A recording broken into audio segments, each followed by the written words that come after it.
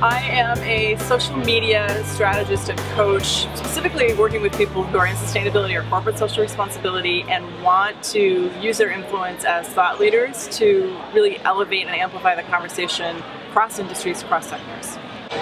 Thank you for asking about Twitter because it's one of my favorites. I actually see it as kind of key or crucial, especially in sustainability and B2B thought leadership.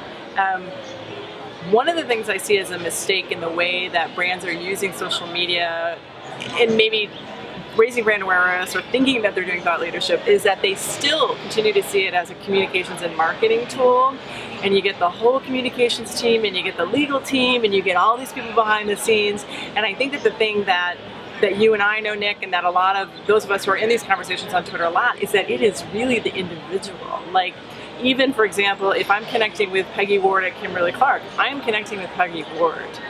If I am connecting with Dave Stangus at Campbell Soup, I am connecting with Dave Stangus. Not Campbell Soup. I learn a ton about Campbell Soup, but it's through this person I'm getting to know in Dave Stangus or Peggy Ward, etc.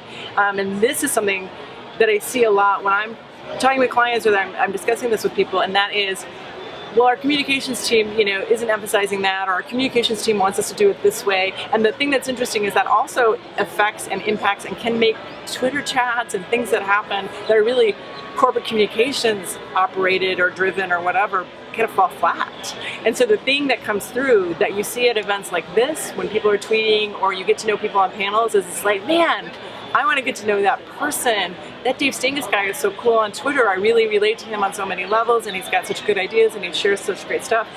The engagement in social media and the fun of it for people who are still hesitating is the human to human, and how fun it is when you come to conferences and then you can meet all these people. But the power of the influence, it's still a reflection on the corporation. It's just, you're getting it through this narrow kind of human scale. What Dave Stangus or Peggy Ward, or Dave's gonna kill me for keeping using his name, but for whatever the individual for the corporation is, how they're squeaking it out or how they're sharing, and you're getting to know over time them as a person and the stuff that's important to them, that is a total, authentic, amazing reflection of what's behind them in their corporation. And that's the stuff that I'm really passionate about.